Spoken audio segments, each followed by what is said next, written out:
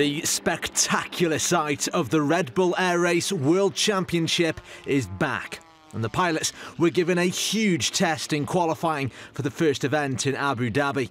A complete change in wind direction meant they had to alter their racing line, flying towards pylons at up to 264 miles per hour. The wing of Nigel Lamb's plane sliced right through one of them. The defending world champion was then penalised for flying too low and finished last.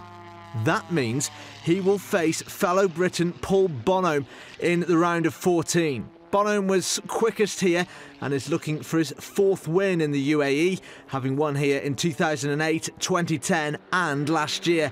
He said it was perfect conditions for racing. 57.178 seconds, no penalties. It currently holds you in first place.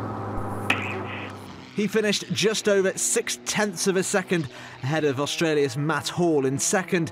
But that first knockout round match between the Brits will be the one to watch on Saturday. What a way to start the new series.